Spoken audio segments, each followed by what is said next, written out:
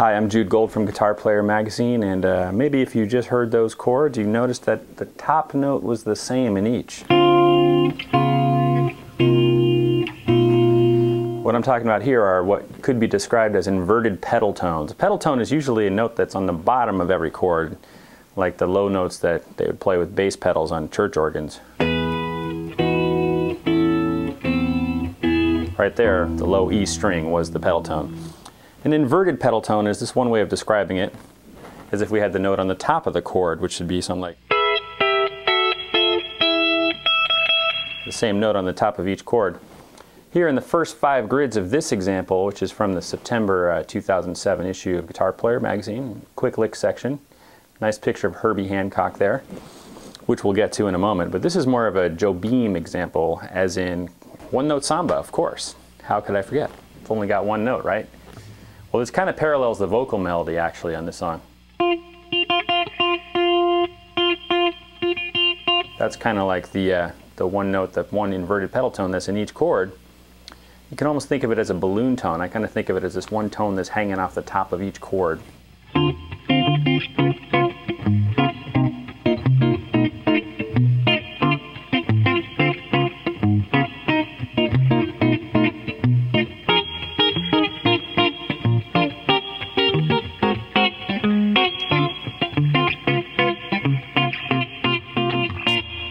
So that's kind of like a little more of the progression than we were able to fit on the page. If you want to check it out, One Note Samba, Antonio Carlos Jobim. But here's the basic chord progression. D minor 7, D flat 7, again same note on the top, the pinky, C minor 11, don't play the 5th string, just a muted, then B7 sharp 11, in every chord. And then what I added there was the second part, which might be a F minor 11. Now this top note is going to be in the balloon tone in every chord, the inverted pedal tone.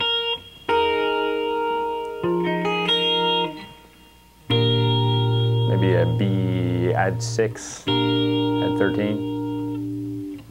And then, see what it is. And then, so there's different ways to do it. That would be, like I said, a F minor 11. Let's go to a B7. Then to an E flat major 7. And then to an A flat 7. And then we're back to kind of the intro again.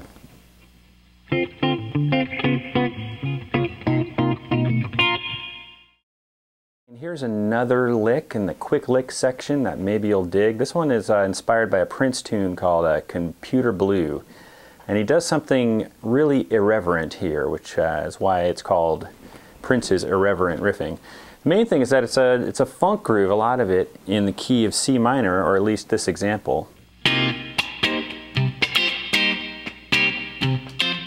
Kind of like, you know, we're cruising along in that kind of tonality, but all of a sudden he kicks in with a gnarly, almost metal sound with a lot of like maybe delay and room reverb on it. And goes from the key of C minor that we're just in, and then in the middle of it jumps to the F sharp minor, which makes no sense, but sounds really good.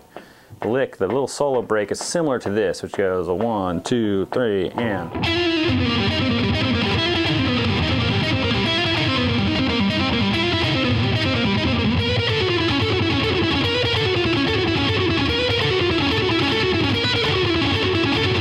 So you get that kind of a cool sound of the C minor, maybe with a different pickup, and with less grind on there. You get the C minor up to the F sharp minor, literally jumping up a tritone. And he's doing that. The lick is actually written out with all alternate picking here. For some reason I like the way it sounds to hammer on the second note.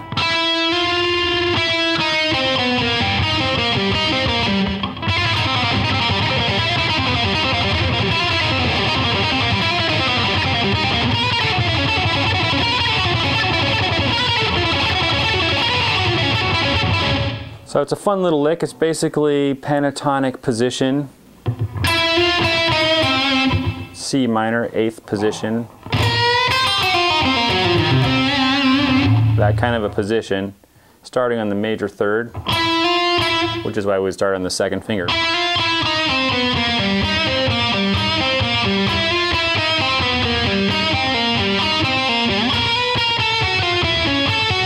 And there we've jumped up to the 14th position, which is the F sharp minor.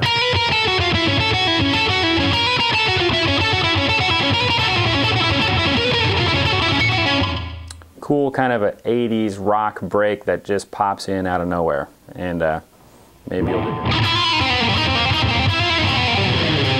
A lot of chromaticism in there too.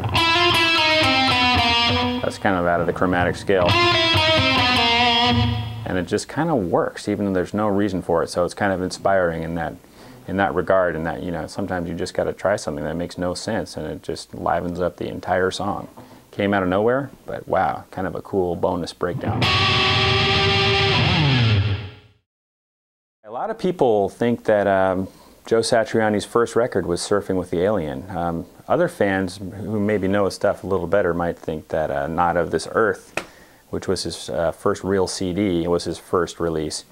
But his first release was actually an album that he apparently financed with a credit card and came out on vinyl back in the Stone Ages of the early 80s. I forget the exact year, not sure, I guess 1984. And there's a cool little harmonic kind of a etude that he did on there, where he mixed fretted notes with harmonics.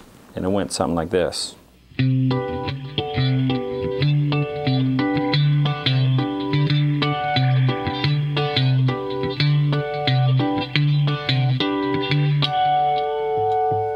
Pretty easy to play.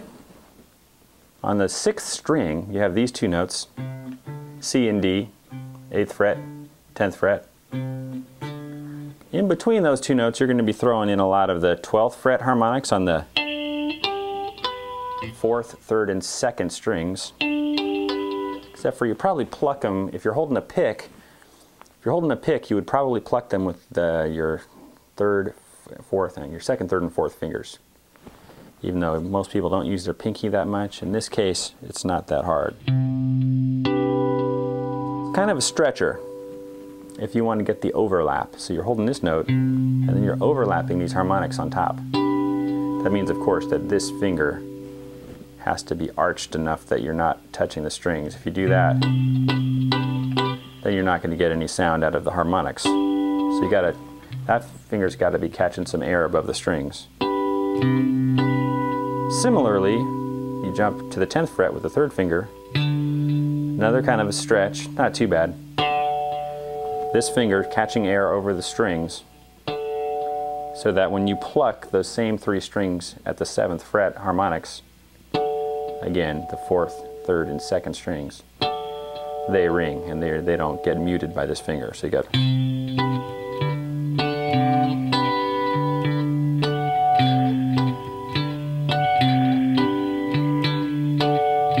There's any number of rhythms you could play with it.